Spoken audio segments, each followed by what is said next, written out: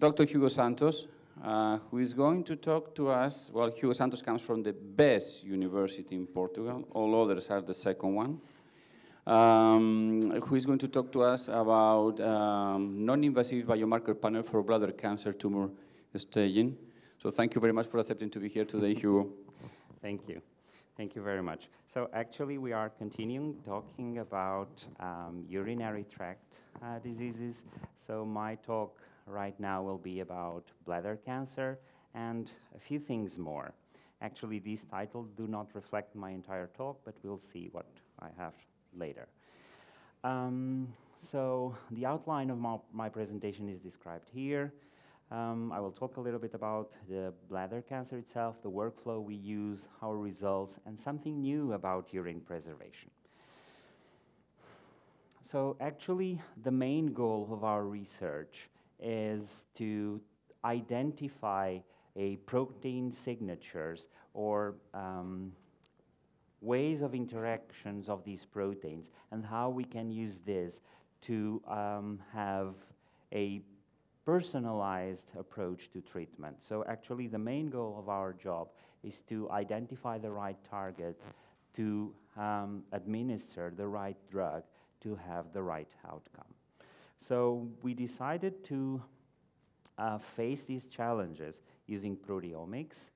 And in this particular case, we used a label-free quantification to try to identify a panel of biomarkers in bladder cancer.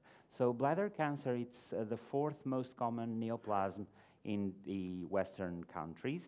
It affects mostly men, and it's very expensive, mostly because of the techniques that are used for diagnosis.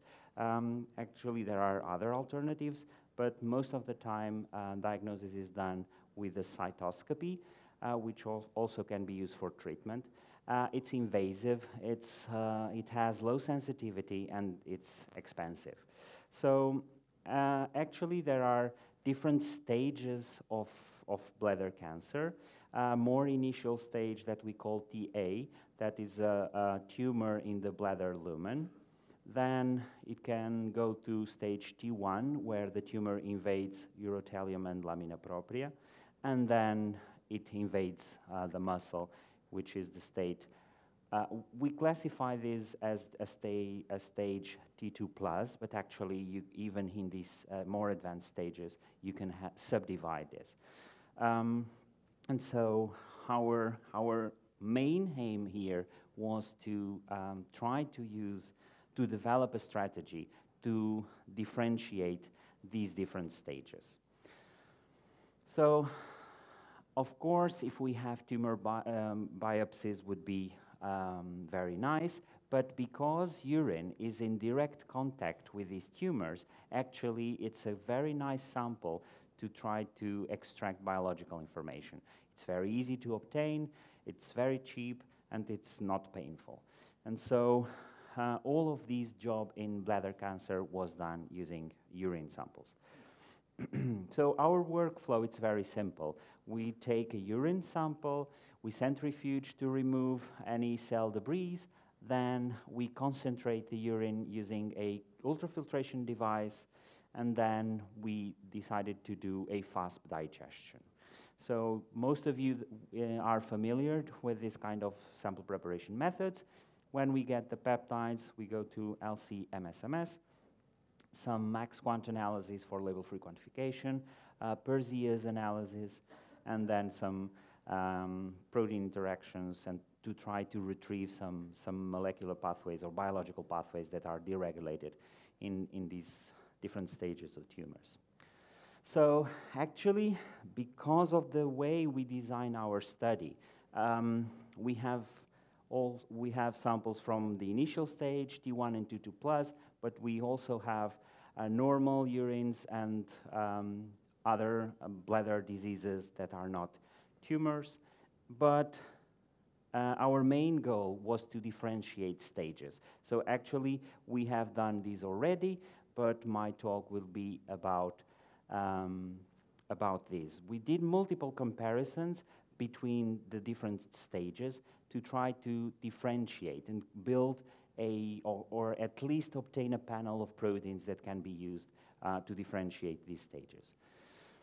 So actually, we ended up with a group, fairly big group of proteins, total of 70 proteins that can be used as a finger mark of the different stages. So actually what is represented here is the proteins, the different stages, and the color codes represent the abundance of the proteins. It means that red color means more abundance, the blue color less abundant. And if you look here, you can actually identify patterns that can be used for differentiation of the different stages. For example, over here, you can differentiate stage T2+.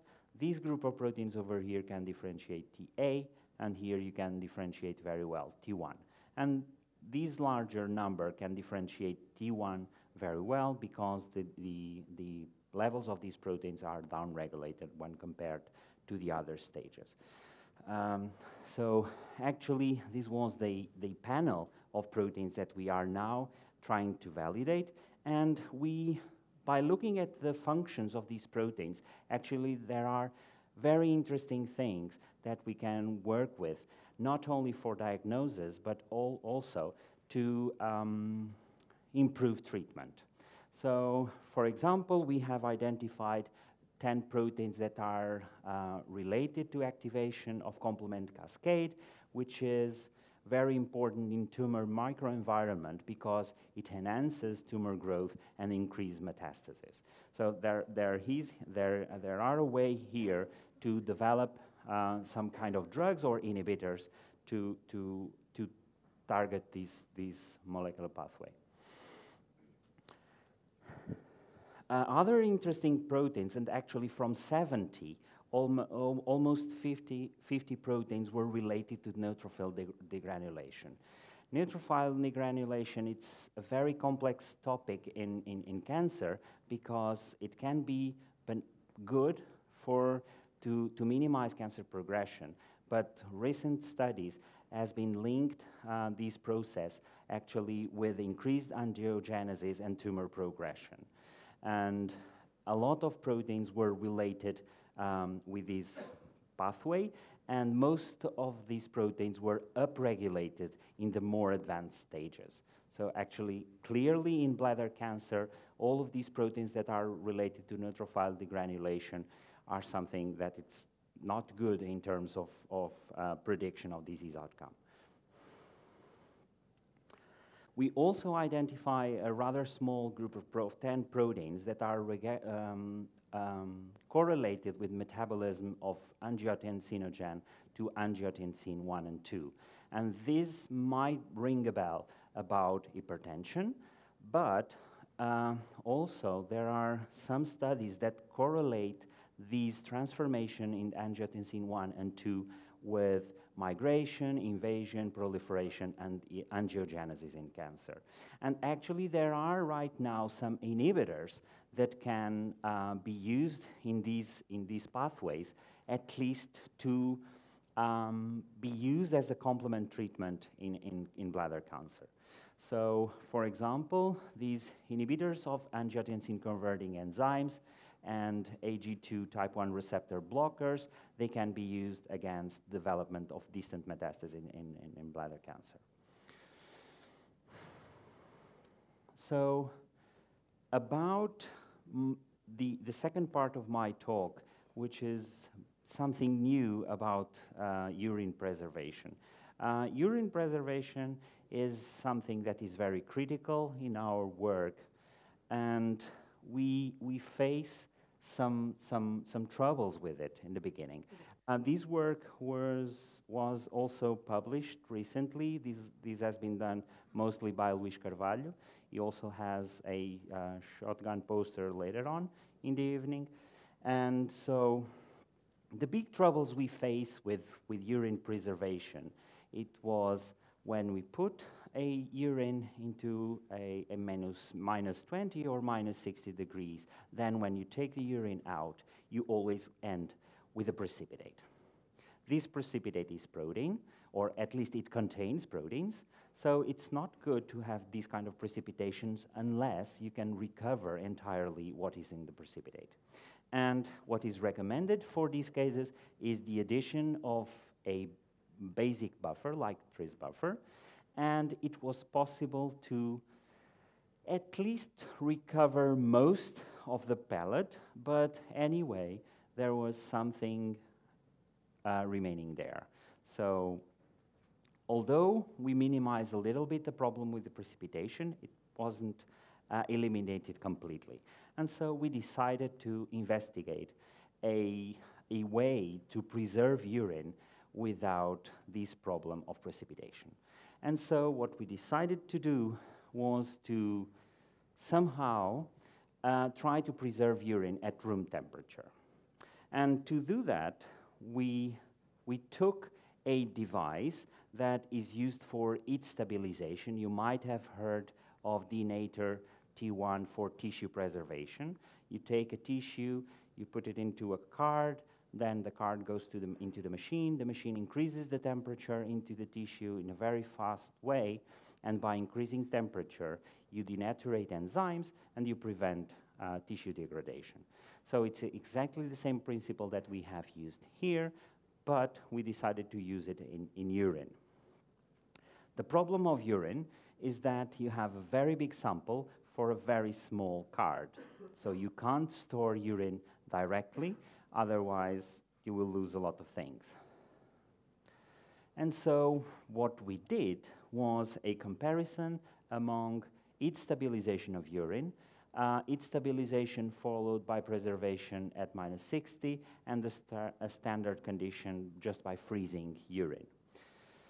And because we have a large volume of urine and we want to store the proteins, we decided to do a immobilization of the proteins into a fast membrane. You concentrate the proteins on the membrane, and after that, you put the FASP device, which is very small, into the maintainer card, and then the maintainer card goes to the denator instrument to increase temperature and denaturate the proteins. Please remember that the proteins are sticked on top of a fast membrane. So there you are, the fast membrane going into the maintainer card, and the maintainer card goes to the heat stabilization process, and then we take that stabilization's urines into the bench. And the urines, they were stored for 6 months in the bench. So actually we have 2 time points, after treatment and after 6 months of storage. So then, because our proteins were on top of a fast membrane, we go through a regular fast digestion method, and then our peptides were analyzed by label-free quantitative mass spectrometry. Of course, the way we design the experiments, we have multiple comparisons that you can do, different conditions, after time, the beginning of the study, 0 months, and after 6 months of preservation. And you can also do some comparisons among the different preservation techniques. And so we were kind of surprised to see that we don't have practically any difference between the beginning of the study and after 6 months of preservation. So if you look to this volcano plot, condition A, it's heat stabilization preserved at room temperature, and in terms of concentration of proteins, they maintain more or less the same among the six months. And you see more or less the same behavior for the other preservation methods. Actually, if you try to use these data for hierarchical clustering, you can see here that you can group condition A at the beginning and after 6 months for different urines that we have tested. And the other conditions that were stored at -10, 20, at -60, they group into a second cluster. What is interesting is that there are these protein, these conditions that were stored at room temperature, they seem to have slightly higher abundance of protein, although those differences were not statistically significant from the other preservation methods. So actually, what we can conclude from these hierarchical clusterings is that we can store urine by heat stabilization at room temperature for at least 6 months. Then, because there are a lot of different biomarkers that are nowadays assessed in urine, we were trying to see what happens to the concentrations of those biomarkers after 6 months of preservation at room temperature. And if you look at these graphs over here, you have the correlation between 0 months of preservation and after 6 months of preservation, and most of the biomarkers, they have a coefficient of variation that is lower than 5%, which is rather good, and we observe this behavior for all the urines tested. So our next steps concerning first the bladder cancer project, it's of course the validation of these biomarkers. The good thing about this, some of the proteins that we have identified as potential biomarkers for differentiated tumor types of bladder cancer have been already described from other groups. And so some of them are somehow validated. And what we are trying to do right now is to develop a targeting MS approach to monitor these 70 proteins to do validation in a larger scale. In what concerns urine preservation, our goal right now is to see for how long can we store urine at room temperature. So far, we have 6 months, but 6 months, it's a rather short period of preservation, so actually we are designing the experiments to extend to 1 year, 2 years, and 4 years. Let's see what happens with these preservations. Thank you very much for your attention, and if you have questions.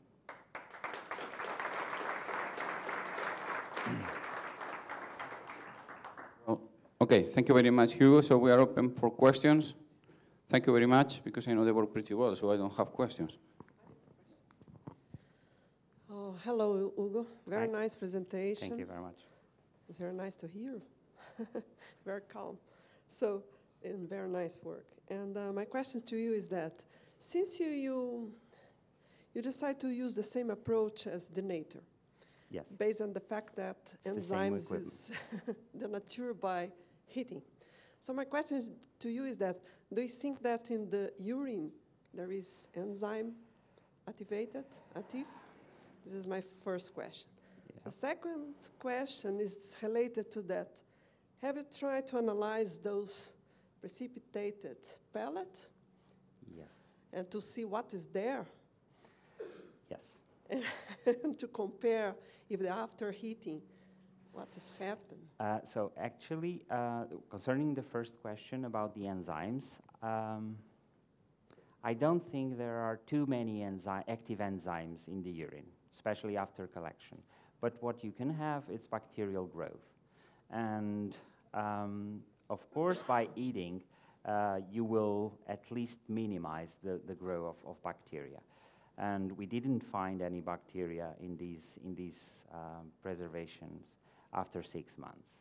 It was one of the reasons that we have an alternative preservation that was storing the maintainer card at -60 was if we have any bacterial growth during 6 months, but we didn't observe any.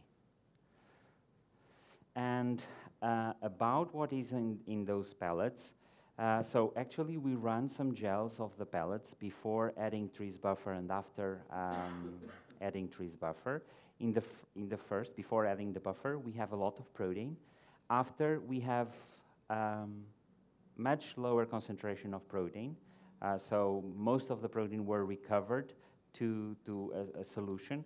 But either way, there is something there. So if you don't have the same extent of precipitation in all the samples, you might have some fluctuations in terms of protein content in urine, which is a problem for proteomics analysis.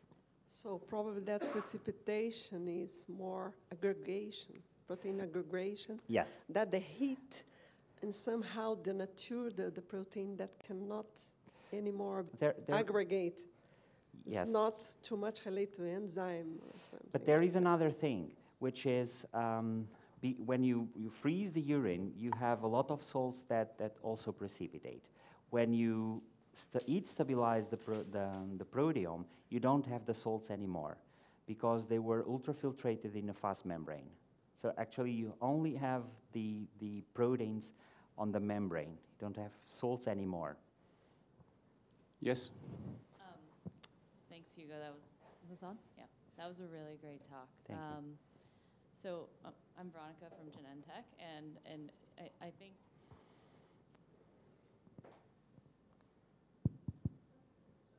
so.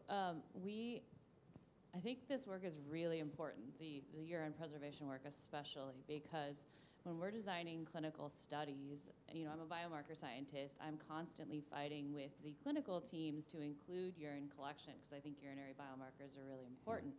But it's a huge cost to implement collection of these samples and studies, and then storage is, of course, even more costly in the long term. So if this actually is applicable to not just the 70 proteins that you have in your panel, but rather, you know, the overall proteome of urine samples, then I think that would be hugely, like, it would change the way we do this altogether. So my question, I guess, is have you looked outside of these 70 proteins to look at how the stability of the other proteins in the proteome, or have you just focused on these so far? No, actually, we have the stability in not the entire proteome because we didn't any fractionation of the urine proteins. Okay. So actually, we were monitoring near 1,000 proteins in urine without any fractionation. And so we have the quantities for these 1,000 proteins. Okay. What we did was to pinpoint what is used nowadays as biomarkers in urine and specifically see what happens to the levels of these proteins in the way we preserved at room temperature. And as what we saw is that most of the proteins, they have coefficients of variation lower than 5%, which is very good. Yeah, that's great. Yeah, and I'll catch up with you later. I have a lot more questions. Thank you. Yes, over there.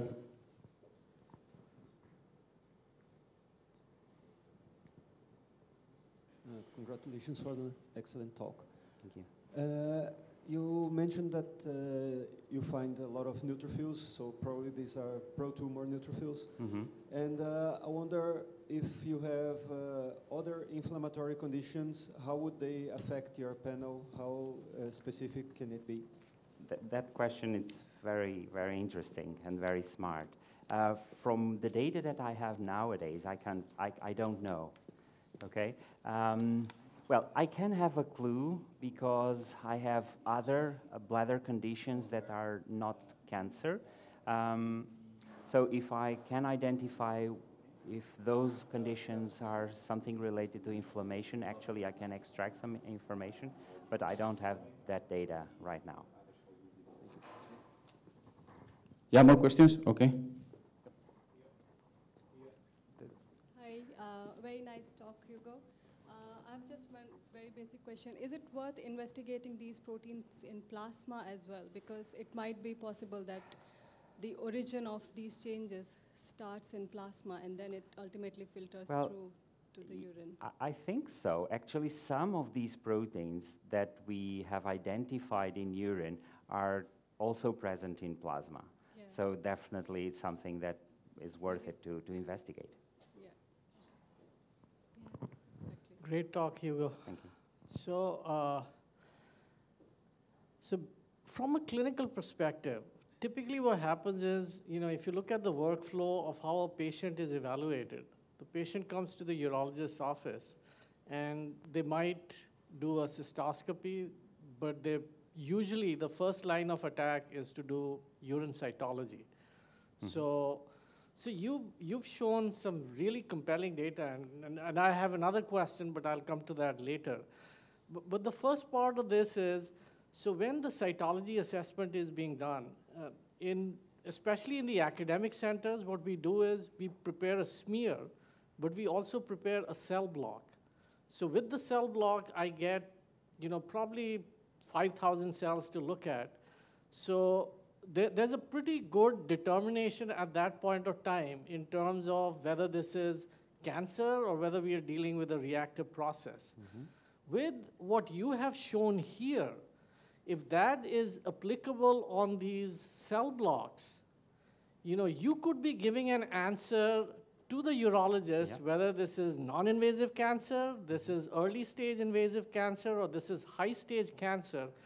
And that completely changes the way management is done in these patients. So this is something that could be really outstanding and change the way we manage stuff. Mm-hmm. Of course, the key question here is, has this been evaluated and validated on those? Actually, it's very interesting that you mentioned the cells. We would appreciate to have that samples to look at. Sure. So I've never thought on that, actually. But I think you can have complementary information like in a smaller time periods, because you can collect urine very easily, and it could be a call to prevent that the tumors move forward in progression. We should talk about a collaboration to look at it from that perspective. The second question I had was, so you have these urine samples where, I presume the bladder cancer status of these patients is known. Yes. So have you looked at the concomitant tissue samples to see if some of these show up there? From the same urines, I don't have the tissue. Okay. But actually, we start the collection of tissues. Okay. So we have urine samples before surgery. Then we have the tissue that was removed during surgery, and we have urine samples after surgery as well. Okay. So we are building a biobank of these types of samples to investigate that. Oh, so that opens up another question. Okay. So if you've looked at the urine samples before surgery, and you've looked at them after surgery, do you see a change? I don't see them yet. Okay. I don't know what happens yet. Been evaluated as yet. Exactly. Great, thank you. Thanks. Well, if there is no more questions, we thank Hugo. Thank you very much, Hugo, for this nice talk.